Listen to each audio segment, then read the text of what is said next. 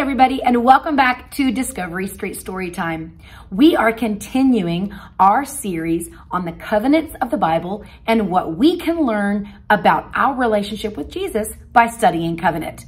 We've been doing a lot of learning in the Abrahamic covenant and the Old Covenant for the past 2 weeks. Today, we're going to be going back to the Old Covenant and talking about the law. Now, before we start, let's do the thing we always do. If you haven't yet, go grab your Bible and then come back. You can push pause and then you can just restart it where you are and pick back up. So, the law. Let me ask you a couple of questions. How many of you find it really easy to obey? How many of you ever wonder why it's so hard to obey? That's a great question, isn't it? And how many of you have ever wondered, why we can't do the things that we want to do when we want to do it the right way, and why we always end up making bad decisions when we're trying to do things the right way? It gets really frustrating, doesn't it? Last week, we actually talked about why God even gave us the rules or the laws of the Old Covenant to begin with.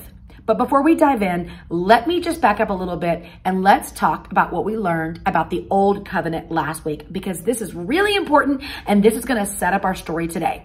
So if you remember, we talked about the fact that the Old Covenant is conditional. That means that it's got requirements that the people have to do. What was the big requirement? Well, the people had to obey. It was completely based on their obedience.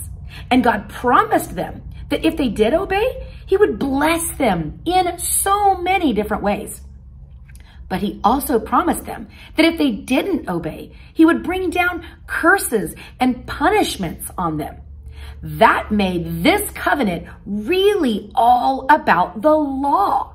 Because the obedience, that part of it, the people, they promised that they would obey the law. And if you remember, Moses actually took stone tablets up the mountain to God, where God, using his finger, inscribed all the laws on the stone tablets so that people could see them.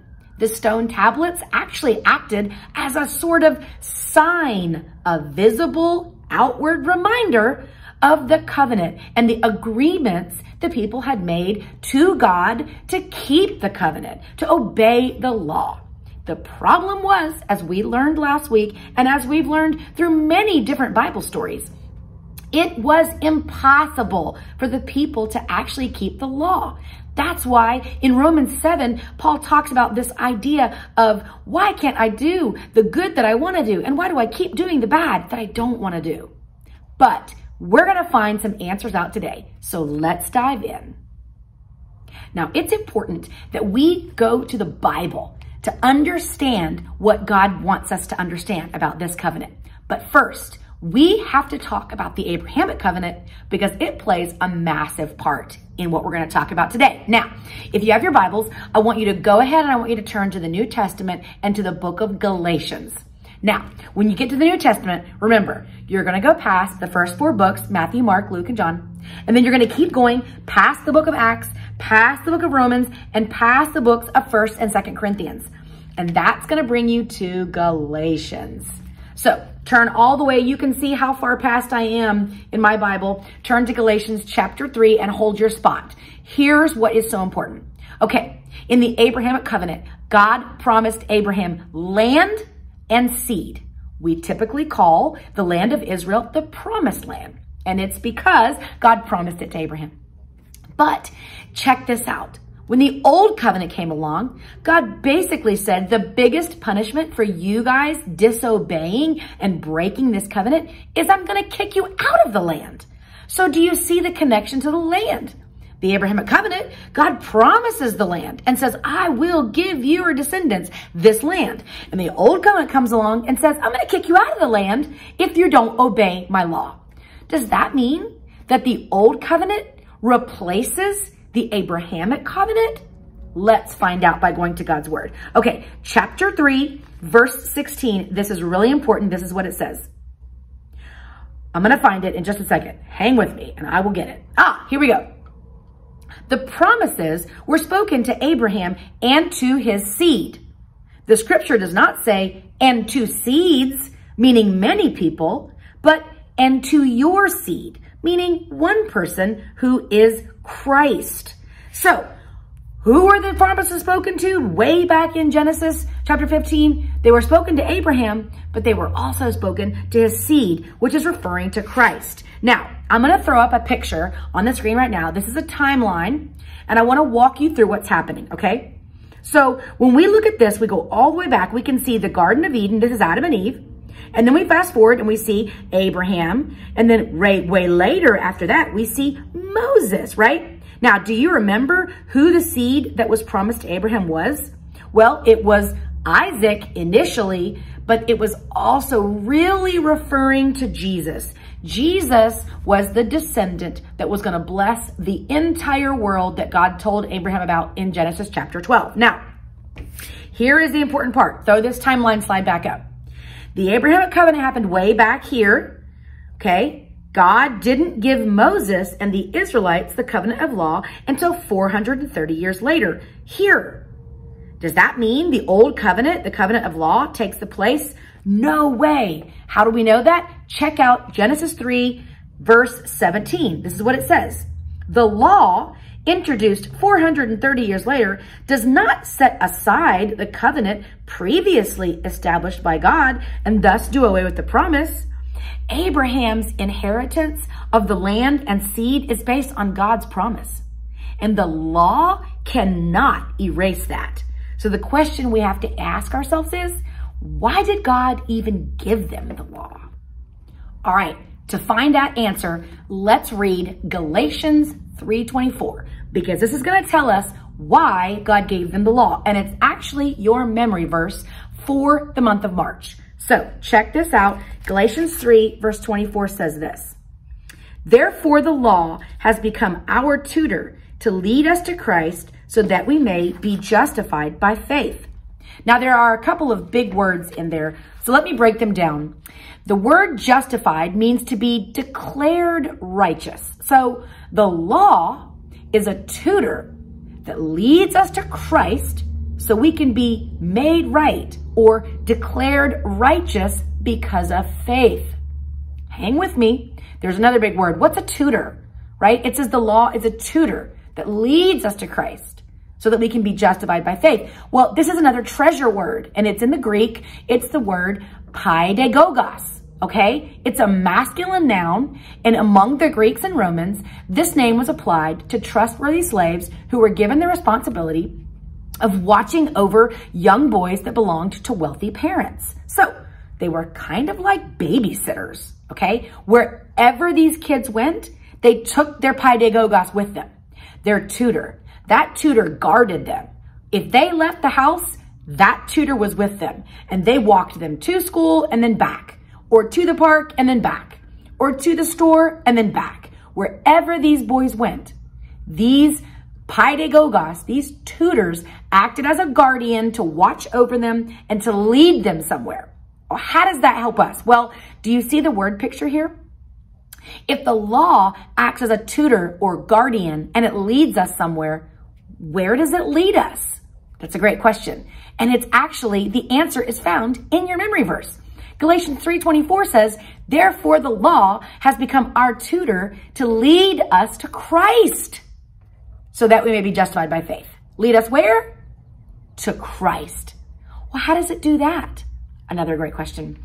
It's actually kind of easy if you think about it. You know what? Why does a kid who was just told, don't run into the road, automatically want to run into the road? In fact, as soon as the parent told the kid not to run into the road, it's the only thing the kid wanted to do. I know you guys have experienced this. My own kids have shown me this.